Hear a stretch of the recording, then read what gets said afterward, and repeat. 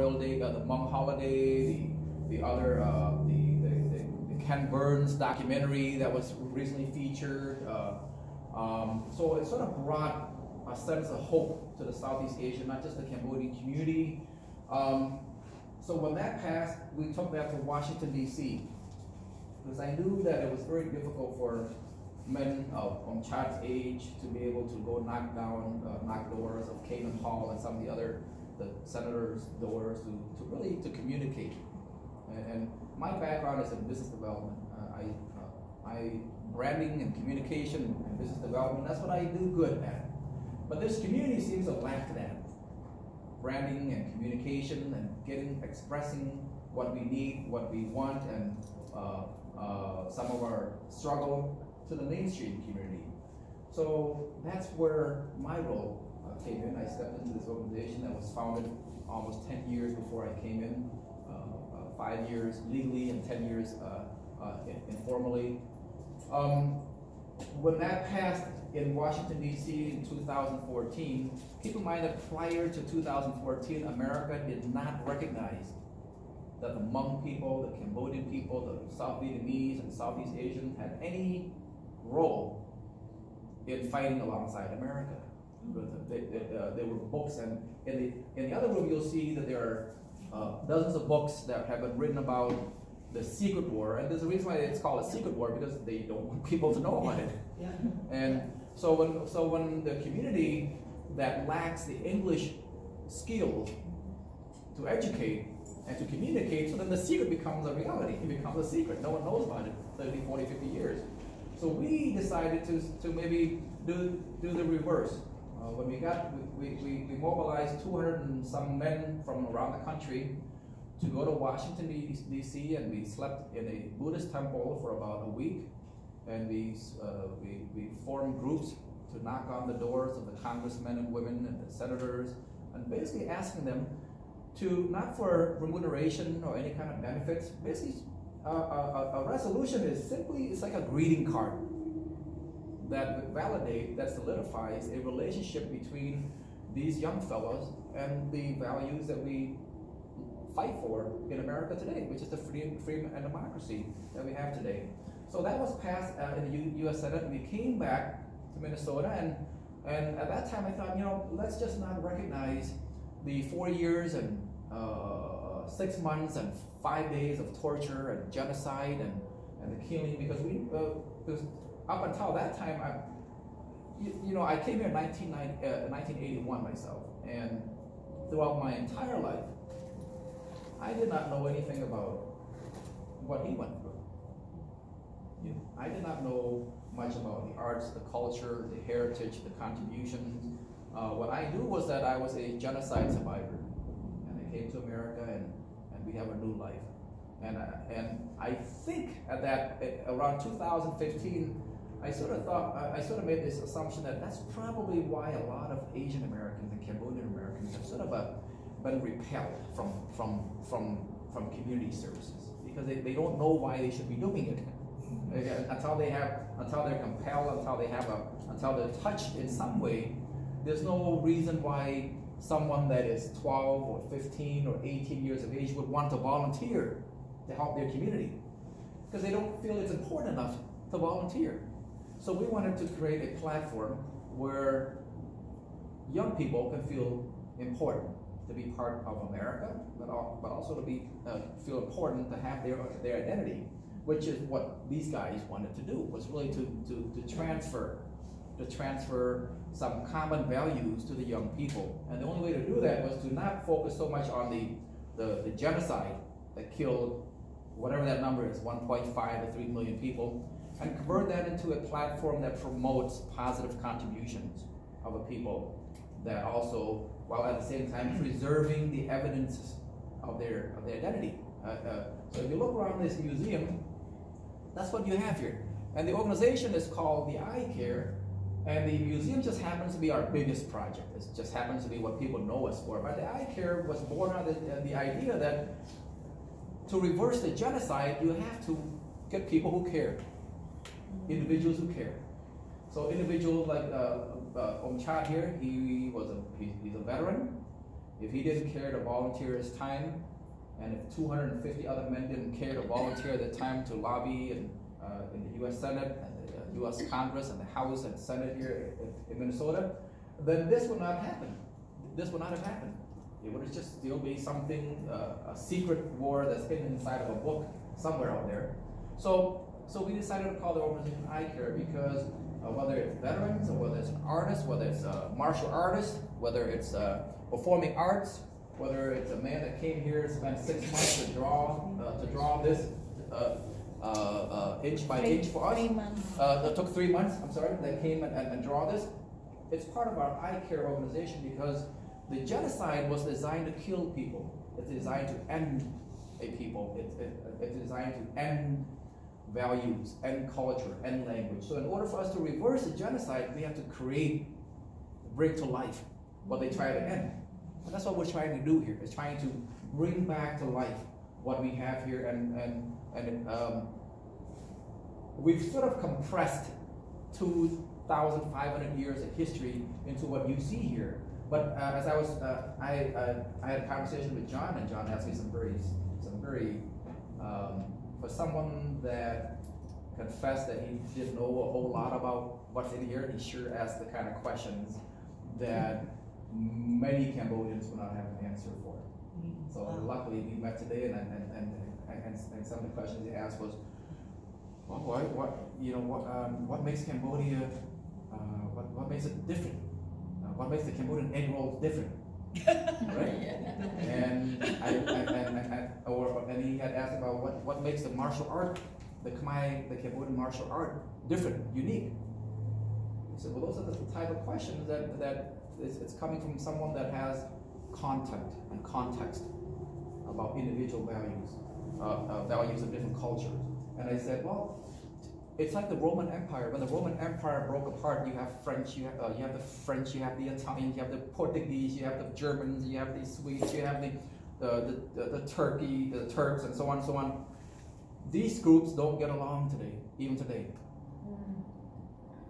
So when the Roman empires broke apart, you have certain values that still carry, that are still shared throughout Europe, but you still have certain values that are not values that are distinct, meaning that you don't call someone that is German a French, and you don't call someone that is an Italian a German. You would get into some friction. And the same thing in Cambodia today. The founding of the Khmer people started somewhere around the 3rd and the 4th century, and before there was Thailand, before there was Vietnam, much of Vietnam today, before there was Burma, the Karen people of Burma, before there were much of the countries in Southeast Asia today, you have the Khmer Empire, which was sort of like the Roman Empire. Okay? And so when that empire broke apart, you have what you have today. You have the maybe 24 of different types of ethnicities. The Laotians, the Khmer, the Vietnamese, the Karen, the Burmese. So very similar to how when the Romans broke apart, the Khmer Empire broke apart, and you have all these different countries. So about 2 months ago, prior to my return from Cambodia, I was very foreign to the Khmer culture myself, because my background is in taking something and creating mass appeal. For example, I just launched the first smartphone real estate company last week in the United States, and so that's what I do. I take something that is very ambiguous, something that is confusing, and I simplify it. So I thought I'd do the same thing for this community on a volunteer basis, because it's a community that lacks communication skills. So we simply take something, a complicated topic that unless we communicate it in the right kind of tone, it gets people into a very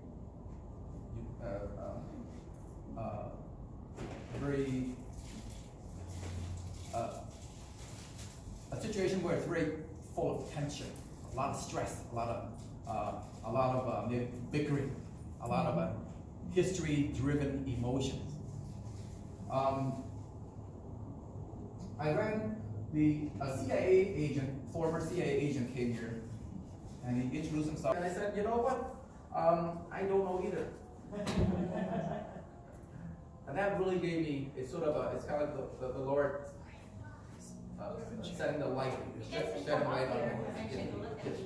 So these textiles, and I said, well, I know why you're confused, because all those people there came from the same origin, right? That's why you're confused. I said, and it makes sense. It's like saying, why do the Germans use Latin characters? Why do the French use the same ABCs and call it ABC? And then the English uses the same ABC and call it ABC, and the Americans call it A. Well, because the people were founded from the same origin.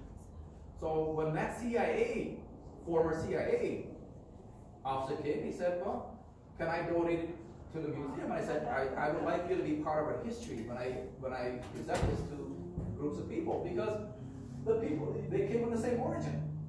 And that's why you have confusion then. That's why you have people that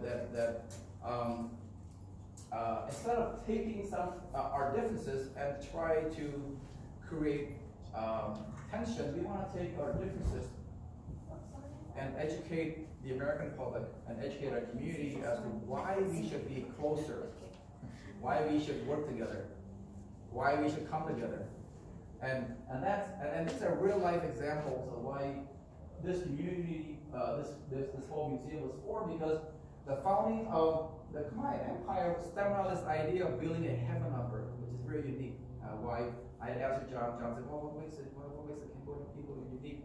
Well, the Cambodian people were very ambitious people who wanted to build a heaven on earth. And that's not a figure of speech. They did. They built thousands of temples throughout Southeast Asia. So if you were if you travel from Indonesia to Thailand to Vietnam to Burma, what you'll see is thousands of temples that have very similar inscriptions and writings in it. So that means that it's evidence that they all came from the same roots. And that's what if you look around the museum, you'll see the peacock dancers over there, which we bring to life at the Festival Nations and other cultural events at schools and universities and community events. You have the Hanuman there. John had asked me, well, I hear about Hanuman in India, there's Hanuman in Cambodia, there's Hanuman, so what's going on? Well, guess what? The prince from India sailed his boat down the Mekong and came to Cambodia and married a Khmer princess. And they're born in Cambodia today, the Khmer people. So that's where Hanuman was transferred to modern day Cambodia, very similar to how did America come to speak English? Well, the English came here, right? That's how we came here to the Plymouth Rocks and so on and so on. And so very similar. There's connectivity there between the India and Cambodia. And the other thing that John had brought up, I said, John, did you know that the oldest known number 0 is in Cambodia? And John says, whoa, I did not know that. He said the oldest known number 0 is found in Cambodia, and 3 years later in Indonesia, and about 200 years later in India, where the oldest number known 0 was the decimal point, which created the integer that we have today, the decimal system that allows us to go count to 9 and then 10 and then 11, 12, 13, 14. Prior to that,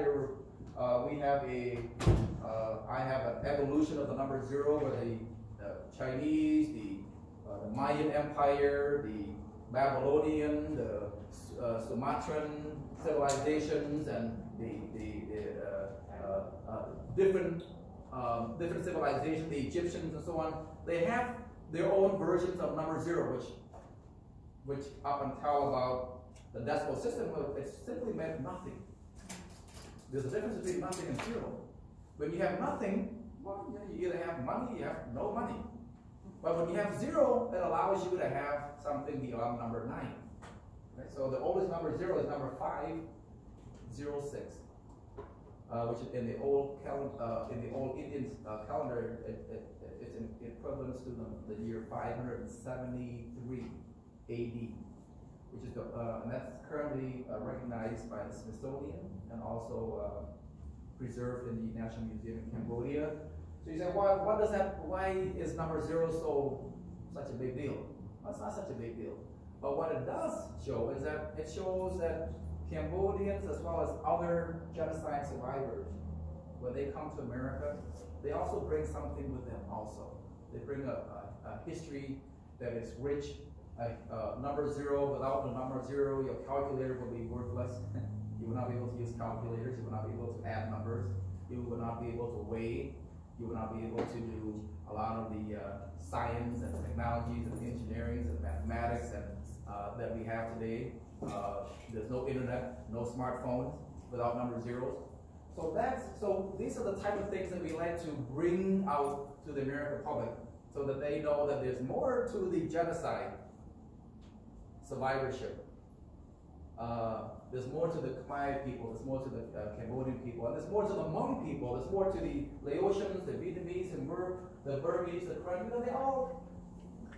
We all have value because that's how we came, because of the breakup, that you have 12, 13 different countries in Southeast Asia today. Because before then, people just sort of lived together. And if you look here, what you'll see is, you see a consistent image of people coming together, building.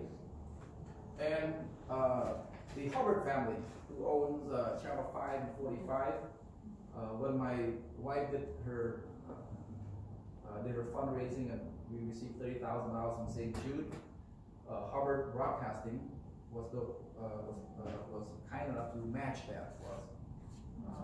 So when they matched that, and then we were able to receive another $25,000 from, as part of the veterans project in the state of Minnesota, the Minnesota Department of Human Services. So we had $25,000. So add them together, we had close to about $80,000, $90,000.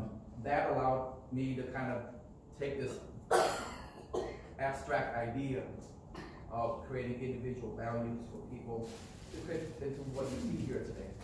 Okay, so this museum was born in 2015, on the summer of 2015, and the idea is really to take a static, take static parts of the Khmer history and bring it back to life, like the number 0, like the concept of heaven on earth.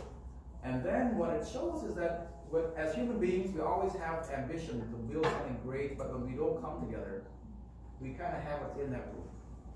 That room over there, when you came here 3 years ago, you would see what's in that room out here. And when you see in here, out here, you would see in that small room. But we decided to reverse that presentation, because in that room is what we call hell on earth. So here's a people that was founded on the idea of building a heaven on earth. And because we don't get along, because when we look at, you see, oh, you're Vietnamese, you're no good, you're Cambodian, you're no good, you're Indonesian, you know, when we look at our differences, and we look at that as a reason to not come together, then we get we look at Cambodians, you're white Cambodian, you're black Cambodian, you're pink Cambodian, then you sort of kill off, and then you sort of kill off each other, then you have what's called a hell on earth. Yes? Yes, I have a question, yes, because our time is limited, yes, and we want to know how we're here, so take advantage of us, because some of us might have connections or interest in helping you do what we can, and I love this place, so thank you so much. I mean, cultural arts and cultural preservation, that's been always very, very important to me, and I love what you're teaching me. But I want to know, as an organization, what are your short-term goals, and how would you like, you know, us to help you? What do you see for this this wonderful center? Yes, really, when we do surveys at large groups, when there's a large group like at Festival Nation, we have maybe 100,000 people come through. Almost no one knows where Cambodia is, or what the Khmer people is, or what's the difference between Cambodian and Cambodian. And some people say, that's your problem to solve. Sometimes you say it was Khmer people, sometimes you say Cambodian, sometimes you say Cambodian. So to summarize, nobody knows. group of people. And so if you can maybe, through your relationships, maybe try to include, if you can include us in some ways. And this museum, at the end of the day, it's not about the Khmer people or the Cambodian people as much as it's about humanity.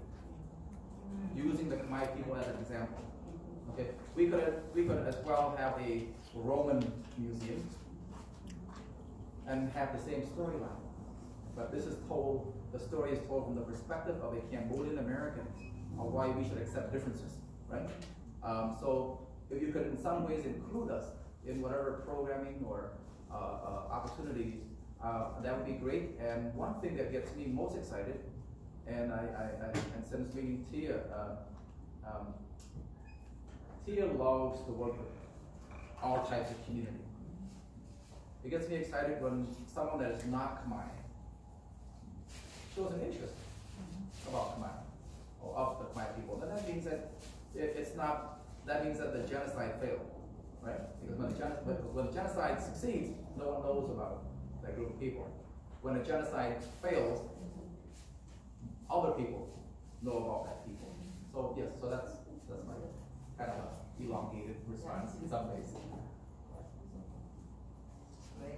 So you say that you will be moving to different places. Why? Yes. Why do you want to move to a different place? We're sort of a mobile museum. So we'll always have our location, but if we wait for, and I work with the Hmong Archives, the Hmong History Center, and the Hmong Archives, for example, have been around for 20 years. The typical year, you'd be lucky to have 500 people to come and research about Hmong people. The same thing for us here. If we were to rely on passersby, to strangers to walk up the steps, to want to learn about Cambodian and the Khmer people, we might get about 200 people per year. But if we function as a mobile platform where we go to large venues, then we can expose the same story to hundreds of thousands per year. So we'll always have our home office, but it's not from our 5 years experience of being here. We know that there won't be a lot of people that will walk up those steps. However, what we have learned is that we can reach 1 million people in 4 days through YouTube and Facebook. 1 million people have watched our videos about the museum in 4 days, whereas in a typical year, we'd be lucky to have 200 real-life human beings. So we're integrating technology. We're using technology to promote history. And I have a question about funding. Yes. Have you received money for funding from the History Center, from Ministries Arts Board, and other public entities? Yes. Up until this point, our biggest struggle is that this place is not ADA compliant, number one.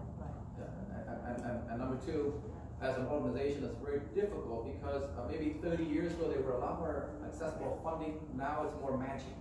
Okay, so we have to show that we can earn revenue first before there can be funding to supplement or to double or to match, for example.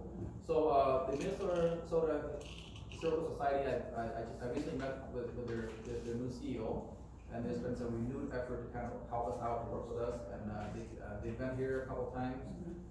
We have the Minnesota Arts Board. I've been on their panel for the for grant selection. We up until now we haven't been in a position financially to show a grant a panel of grant reviewers to show them that hey, we are a strong organization that matches our strong ambition, our vision of what we want to do. But we have to go through that route, and I'm hoping that with Tia's help and that we can maybe pursue more. Yeah, and we also want, as you know, Cambodian population are more down south, Shakopee, Savage, Burnsville, Lakeville.